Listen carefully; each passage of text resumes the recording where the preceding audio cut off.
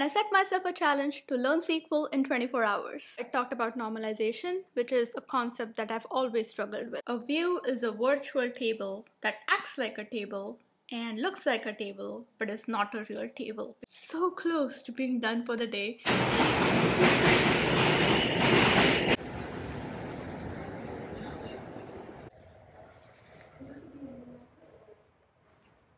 Hello, welcome to the channel.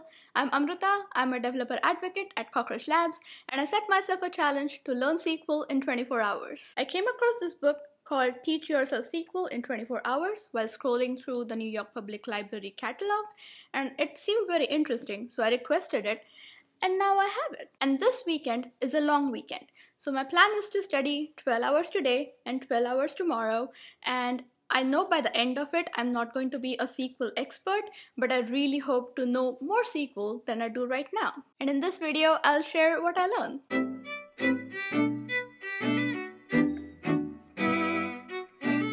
Okay, I just finished the first hour of the book, and I love that they had a straight up disclaimer saying this is going to be a boring chapter, but to stick with it because the payoff is going to be worth it. And I'm really glad that I did stick with it because it was a good refresher on the common terms and concepts of SQL. So they talked about obviously what is a relational database, and then they talked about SQL sessions, the 6 types of SQL commands, which is data definition language, data manipulation language, data control language, data query language, transaction control, and data administration. They also have quizzes at the end of the chapter, so it was a good way to make sure that I remember what I'm learning. And on to hour 2. It's 11:06, hour 2. Time to switch out coffee for water and get started. What you will learn in this hour: a look at the underlying data of a table, an introduction to the basic data types. Just finished hour 2. It was a pretty short chapter. It was an introduction to the data types. So we learned about strings and numeric types and date and time and Boolean data types. And they have a note saying every implementation of SQL has its own specific set of data types. So the implementation I'm using is CockroachDB. So I've spent some time going through the data types documentation for CockroachDB. Hour 3, managing database objects. Just finished hour 3. It covered database objects and schemas. So database objects are things like tables and views and indexes and sequences, and then database schema is a collection of the database objects. And the chapter talked about tables as the primary storage object for data in a relational database. And the table consists of rows and columns. And I also learned about integrity constraints like the primary key constraints. So the primary key identifies one or more columns in a table that make a row of data unique. And then I learned about foreign key constraints. So a foreign key is a column in one table that references a primary key in another table. Now I am working, or I'm trying to work, on this exercise at the end of this chapter, and I'm running into some trouble because let me show you. So this is the exercise, and it is asking us to create the tables in the sample database that we will use throughout the book. But the problem is there is no schema for the sample database, and it tells us to go to the bonus exercises section to get the DDL for the statements. And I went to the bonus exercise section. Let me find it again. There is no data definition statements that I can see. I'm a little stuck here. I'll update you when I find a solution. 20 minutes later. Okay, update. I did not find a solution to the database problem. I tried a bunch of things, found a way to register the book on their website, and I was hoping that would give me access to the sample database. That didn't happen. Like, I got access to the sample database, but I realized it was for a different edition of the book than the one I have, so that kind of didn't work out.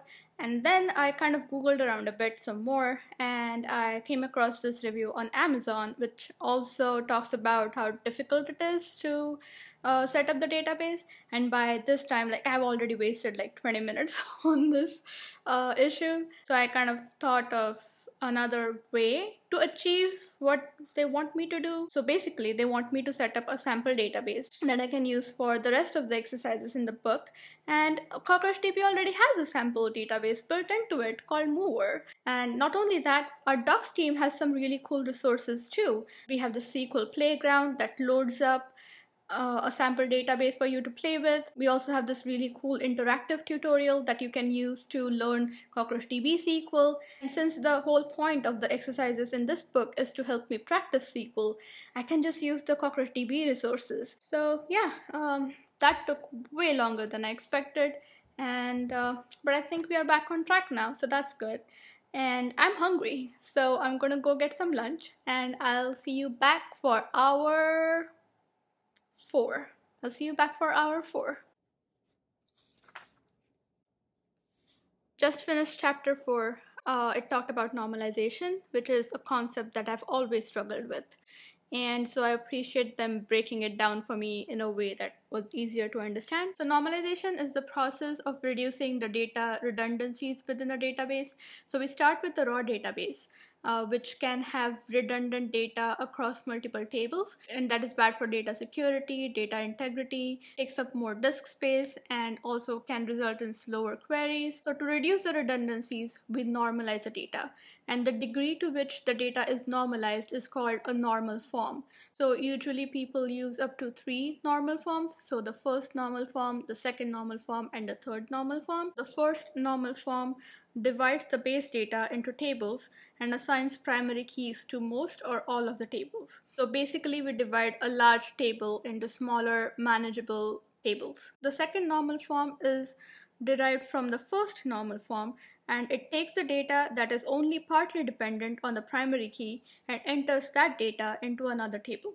Third normal form is to remove data from a table that is not dependent on the primary key. Then the chapter talked about the benefits of normalization, which we have already talked about, but it also talked about the downsides of normalization, which is reduced database performance, because a normalized data takes up more CPU, more memory, and more I/O.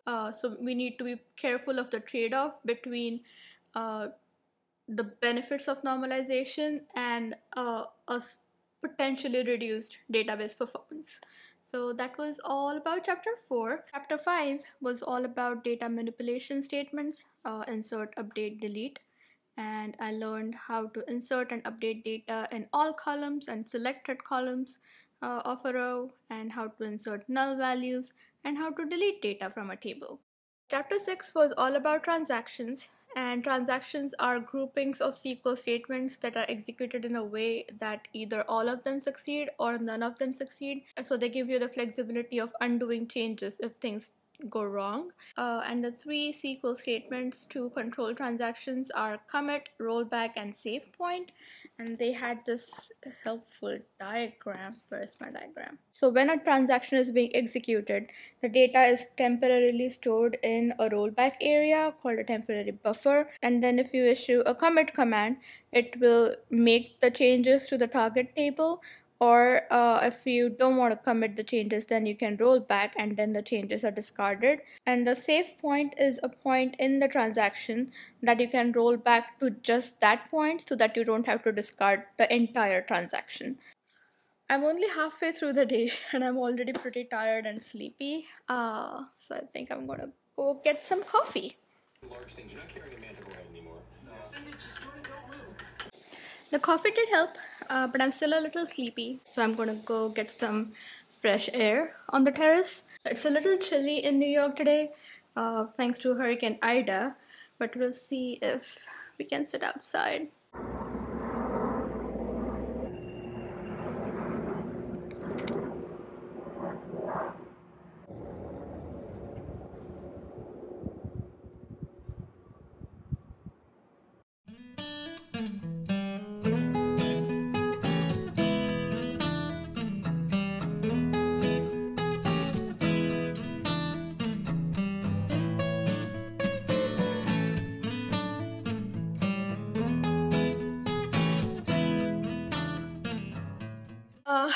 I'm back downstairs. I finished chapters 7 through 9. Chapter 7 was all about the select statement. So it talked about the select statement being used to get data or query data from the database, and you can get data from one column or multiple columns. And the from clause is a required clause for any select statement, and the where clause is used to put conditions, and you have to be very careful about what conditions you put, because if you don't put the right constraints through the where clause, then you can get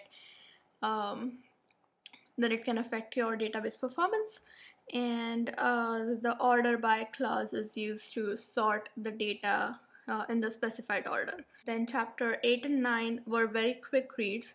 They were all about operators. So we learned about the conjunctive operators and arithmetic operators and logical operators and comparison operators. Then chapter 9 was about aggregate functions. So both of those chapters were very quick to read because most of the content was more of examples and then studying how to use those operators and functions. So yeah, I'm so close to being done for the day. 9:49 and we are done for day 1. It's the second day. It's 10:01. Let's get started. I didn't update you last night because I was very tired, and not gonna lie, I kinda cheated a bit and just skimmed the last 3 chapters, but I did make a note for myself to revise the chapters later in the week. The chapters were about more functions like the date time functions and some other functions, and it just got a lot of theory that I just had to read through, so I just skimmed through them. Right now I'm back and I'm reading chapter 13, hour 13, and it's about joins, which is another very important topic. So what I learned in this chapter is that joins allow us to get data from multiple normalized tables, and to join 2 tables we use the select statement, and the tables from which we want to get data are listed in the from clause, and the condition for the joins are listed in the where clause. Learned that there are 4 types of joins: inner joins, outer joins, Cartesian joins, and self joins. Inner joins join 2 tables that have a common column. Outer join returns all rows in one table even if the corresponding rows don't exist in the other table. You can have a left outer join, a right outer join, or a full outer join. Self join joins a table with itself, but in that case you have to rename the table using an alias. And then Cartesian joins are also called cross joins, and they return all the rows in both the tables. So it can return a large amount of unnecessary data. Things to consider when using joins is thinking about what columns you want to join on and what the performance implications are, because more joins in a query means the database server has to do more work, so it can result in slower queries, and incorrect joins can lead to incorrect data or slower database performance. Hi, it's been a couple of hours since I last updated you. I finished reading chapters 14 and 15. Chapter 14 was all about subqueries. So what I learned was subqueries are nested queries, and you add a subquery in the where clause of a select statement, and then the subquery is resolved first, and the output of the subquery is used as a more restrictive condition for the where clause for the main query. So that was very interesting. And then chapter 15 was about compound queries, and it talked about how you can use multiple individual queries together as a single query by using operators like union, union all, intersect. Just finished chapter 16. It was a lot. It was all about indexes, and there was a lot of good information, so I took good notes. So my notes say, an index is a pointer to data in a table. An index is similar to the index in the back of a book. So for example, if you have a book, you want to look up all the information about a certain topic in the book, then it's easier to go to the index and then find all the pages that contain information about the topic instead of flipping through the whole book and then finding it page by page. But this works only if the book is big enough to justify flipping back and forth between the index and the main pages. If it's a smaller book, then it's faster to just flip through the pages to find the information. So when an index is created, on a database column, every time the original table is updated, the index table is updated as well. And when a query is executed against the database and a condition specified in the where clause is the column that is indexed, then the database server looks up the index table first, finds the right location, and then goes to the database to get the information. And this process is way faster than doing a full table scan and then trying to find the relevant information in the whole table. The important thing to note here is that indexes do take up physical storage space, and sometimes the index table can get bigger than the original table, so you have to use indexes very carefully. So you should use indexes on columns for primary keys, for foreign keys, for columns that are frequently used to join tables, and columns that are frequently used as conditions of a query. Those were good pointers on when to use indexes. And then the scenario for avoiding indexes is when you have a smaller table. So I finished chapter 17. Chapter 17 was all about database performance, and I learned that database tuning is different from SQL tuning. So database tuning is tuning of the actual database. It includes things like optimizing the CPU and I/O and memory allocation and disk usage, and also the database design and indexes and things like that. Whereas SQL tuning is tuning of the SQL statements, like queries and transactional statements. SQL tuning leverages database tuning. So that was an interesting distinction. Then I also learned about things like the most restrictive condition, which means that you have to optimize the where clause such that it will return the least amount of rows just to speed up performance. And then I also learned about things like you should avoid the OR operator, or you should use the like operator, and you should avoid large sort operations, and you should disable indexes for batch loads. This chapter went by very quickly. I am feeling a little cabin feverish now because I haven't gone outside all day, and it's a beautiful day outside. So I think I'm going to take a break, take a walk, go to my favorite cafe, and then get some reading done.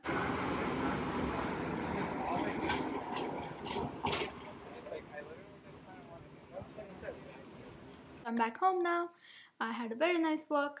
I went to the cafe, got a coffee and a pie that I'm very excited to eat after this experiment to reward myself. And I also read chapter 18 and 19. So chapter 18 discussed user management, and it talked about why we need user management. And the 3 tasks are creating user accounts and giving them passwords. Then the second was to grant them privileges, and the third was to remove user accounts from the database that no longer need access to it, like revoking the privileges. So that was like kind of the gist of chapter 18. And then chapter 19 talked about privileges in more detail. So chapter 19 talked about privileges as authority levels that let users access database objects, manipulate database objects, and perform administrative functions within the database. And you give people access, or like give people privileges using the grant statement, and then you take away privileges from people using the revoke statement. Then the chapter talked about system privileges and object privileges. System privileges are the important top level privileges that allow users to create other users, to create tables, to alter the state of the database.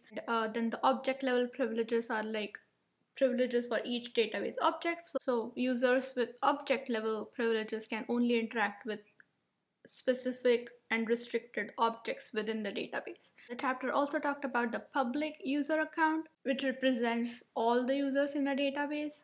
So if you give a privilege to the public account, then all the users of the database get that privilege. So it is very important to be careful about what privileges you're granting to the public account. And then finally the chapter talked about roles. So roles is like grouping of users and then assigning them privileges as a group, and that helps in user management because you don't have to give and manage privileges for each individual user. You can do it at a group level as a role. And it again talked about how we need to be careful and make sure that every user in a particular role needs all the privileges of the role, otherwise it can lead to security implications. I was running a little behind schedule, so I speed read read chapters 20 and 21. Chapter 20 discussed views. A view is a virtual table that acts like a table and looks like a table but is not a real table because it doesn't take up actual physical storage space. A view can have all the data in a table or selected data from a table, and you can make views from one or more tables. So just a good security practice of creating views if you want to give read-only access to certain parts of the data to certain users. And then chapter 21 discussed system catalog, which is a database within a database, and it's super meta. The system catalog is a database that the database server creates whenever you create a database, and it contains all the meta information about the actual database. So it has information about the users and the privileges and the user sessions and the tables within the database and the indexes within the database and the performance stats. So, and usually you can only query a system catalog, and you're not supposed to actually edit any of the data within the system catalog. So that's what I learned in chapters 20 and 21, and I have 3 more chapters to go. I'm so over this experiment right now. But I'm going to power through. I'm so close to the finish line, but I don't think I'm going to vlog anymore. So I'll update you tomorrow morning. It's 9:29.